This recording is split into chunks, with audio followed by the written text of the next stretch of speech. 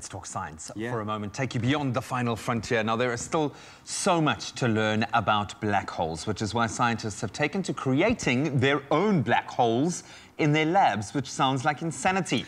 That's analogous black holes, that is, and science engagement astronomer from the observatory, Dr. Daniel Kahnemer, joins us to tell us all about this very interesting physical system and what is going on. Are they trying to destroy space and time as we know it? Dr. Dan, this is quite a scary topic for some reason for me. Maybe a good place to start is with what a black hole actually is. Never mind the analogous black hole. What is a black hole?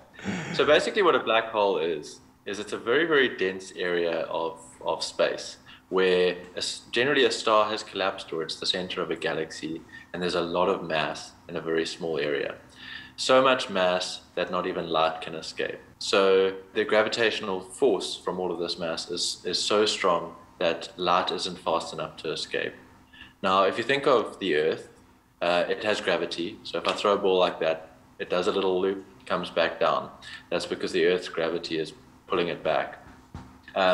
If you throw a ball up fast enough, like a rocket, then it can escape Earth's gravity. So if we want to send a spacecraft out, send something to Mars, for example, it has to go faster than 11 kilometers per second. To escape a black hole, it has to go faster than the speed of light, which is why light can't escape. So that's what a black hole is. I mean, my next question then would be why it's still so difficult, because we've heard of studies that have got to do with black holes, but now that you've explained it in the simplest terms of how fast it's got to go, I suppose that makes it really difficult to study. Is it even more difficult now to study, or have you made some sort of headway in that regard? So because light can't escape from a black hole, they're very, very difficult to study, because if light can't escape, then essentially no information can escape. So we can't look at the inside of a black hole. What we can look at, and what we saw a few years ago, was this first photo of a black hole, which scientists managed to put together. And that wasn't the black hole itself, but rather the gas around the black hole. So for the first time, we got to see very close to the black hole what the gas around the black hole was doing as it fell into the black hole. So that we can learn about. But we can't really query the inside of a black hole and what's going on there, or very close to the sort of what is called the event horizon, which is basically the surface of the black hole, the point of no return. This is the area that terrifies me now. Scientists observing and learning through creating their own analog black holes. What on earth is going on? Yeah, it's a lot. So we can't create a black hole on Earth. It takes an incredible amount of mass in a very, very small space. You know, we're looking at sort of the mass of our sun, smaller than that. So it's not something we can create on Earth, but we can create similar conditions. So in the same way that light can't escape a black hole, we can create a system where sound can't escape. And from that, we've got an analogous black hole. So it's the equivalent of a black hole, but for sound waves.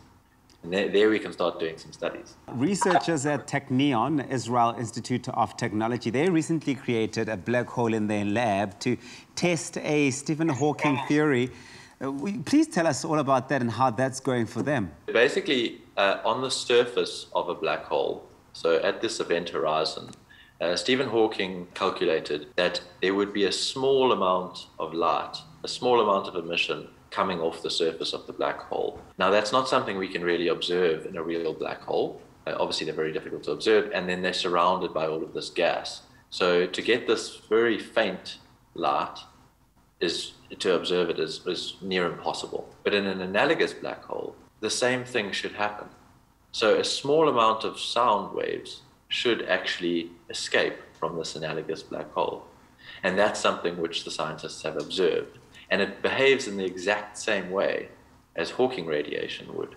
So the analogy is really, really good at the moment. And this is the first time that this has been done, and it's quite exciting, because now we can actually query what's going on in the physics of a black hole by building these sort of analogous ones. How close are we to creating an actual black hole and playing around with gravity in that way? Cool. I mean, you need very high energies, which we're not quite at yet. We're getting there, but you know, the scale of building a proper sort of black hole and the damage it would do, it's not something we're going to have. We're not there yet. We're not wanting that just yet. In other words, time travel's not quite a thing yet, but we'll get there. We'll get there. Dr. Dan, thank you so much for as always, dumbing down something that was really complex to a point that I can understand it, and I'm really excited about breaking new ground in any area of science, whether it's science operating out in space or us recreating that as an analogy here on Earth. But what a cool concept. Thank you so much, man. A pleasure, always. That's Dan Cudamer once again showing us and explaining to us how science is pushing the boundaries,